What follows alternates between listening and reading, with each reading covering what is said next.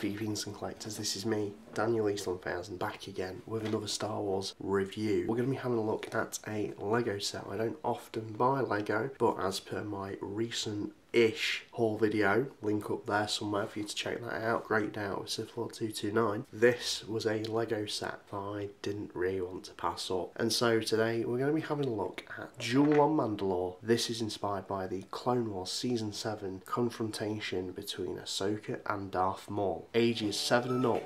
Let me go.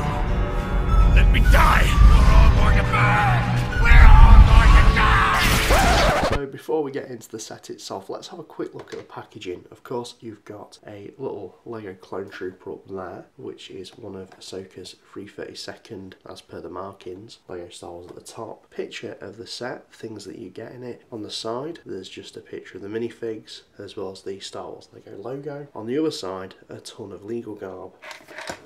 On the top, just a bit of a size comparison for you, so you can see what sort of height the minifigures are going to be at least. Lego Life app and more legal MacGuffin. And on the back, you've got a full breakdown of all the set's features, of which we should probably build up now.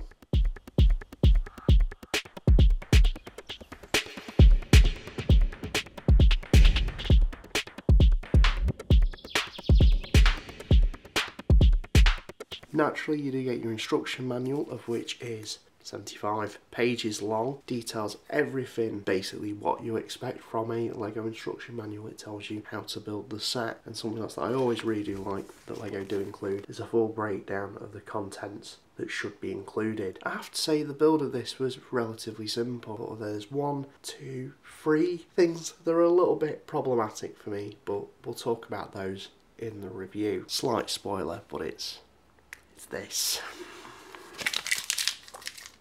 With that being said though, let's talk about the main thing that you're probably going to be picking this set up for, and that's the minifigures. Now, because of Lego's blocky nature, they're really like a stylistic interpretation of the characters, and that's something I really love about Lego. I find that really interesting to see how they take some of the character designs and implement that. So, starting off with Darth Maul, one thing that is slightly inaccurate is the fact that he doesn't have a full set of horns. He's only missing one, bless him. And it's cool that Lego have created a new piece so they can actually include horns for him, which is something that older minifigures of Maul that I had in the past didn't really have. So it's really impressive to see how far Lego's come. But aside from that, this minifigure has front and back torso printing, leg printing, and some really nice head printing as well. Of course, you can see a bit of that Darth Maul bod sticking out. Darth Maul also comes with his iconic double-bladed lightsaber. Moving on to Ahsoka, I love the Leku headpiece. This minifigure includes torso prints on the front and back, and leg printing. You also get, and this is something I love about Lego, 2 interchangeable heads, one with a more neutral smiling face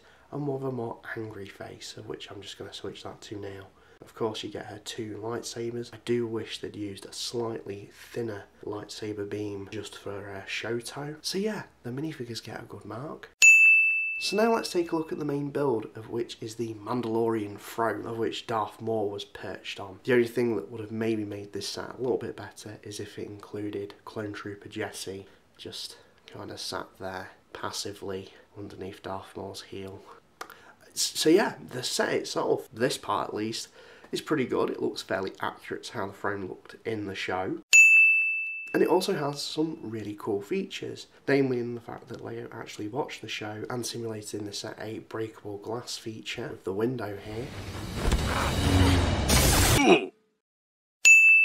The only downside to this, I will say, is it does feel a little bit flimsy, and also when you pick it up, this does have a tendency to collapse because there's nothing to really secure it into place. This window has 2 sticker sheets. I mean, seriously, trying to make these things line up because they're 2 separate ones was a nightmare. Why couldn't it be printed? Nonetheless though, play feature makes complete sense.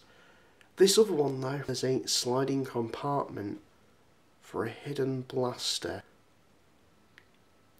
You know, that iconic scene where Darth Maul went for the blaster in Ahsoka. I don't really remember that happening.